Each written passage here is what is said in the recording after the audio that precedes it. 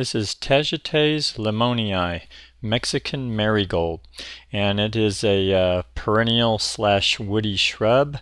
Gets 3 to 6 feet tall and wide, and the opening shot was probably the best representation I've seen of a mature one, and I would say that's kind of 5 feet tall by 3.5 to 4 feet wide. So if I'm spacing these, if I'm using more than one, I would tell you that's a good spacing in design.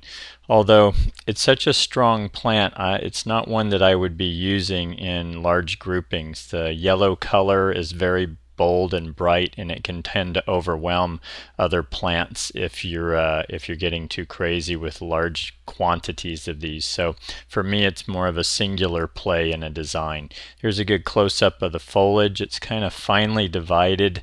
It's pinnately compound, I believe, and this is the foliage coming out new. So it has these little daisy-like flowers and hundreds of them when the plant is in full bloom, and it's a very useful plant near the coast. And why I say that is that I'm in an inland valley where we get down into the 20s degree Fahrenheit during the winter, and these are marginal where we are. I see them, but I don't see old ones, and I see them burn back, and as a result, I don't use this plant a lot in our area.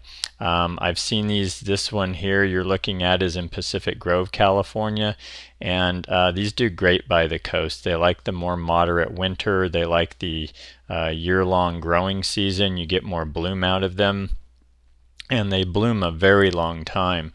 They can have flowers on them virtually all year. If you deadhead them, you'll get stronger flushes of bloom, but winter into spring is their strongest bloom time, and when you're looking at this now, this is a spring bloom that you're looking at here.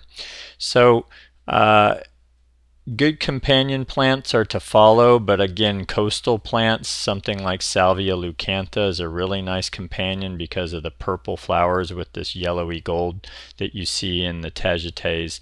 And again, singular play for me in terms of how many, because they're just large plants. You just don't need a lot of it to make quite a statement. They prefer sandier, well-drained soils.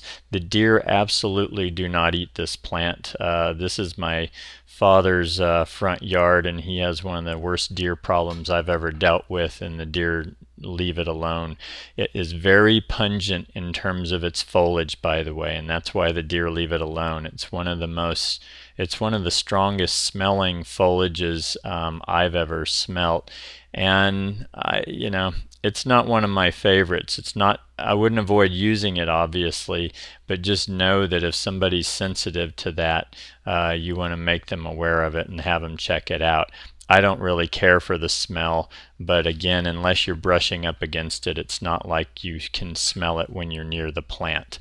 And I would also say that it does need deadheading. So in terms of maintenance, to look its best, these flowers are going to die on the plant, and they're going to leave behind brown flower heads. So it looks a lot better if it's deadheaded after it does its flushes of bloom. So I'd say it's moderate in terms of its need for maintenance.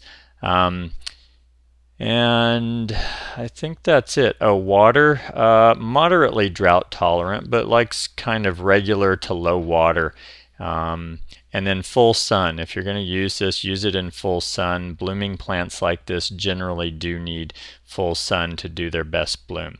So that's what I can tell you about Tagetes Lemmonii. Nice flowering shrub, very long bloom cycle, and as you're starting to see here, these are some nice companion plants to consider when using the Mexican marigold. Enjoy.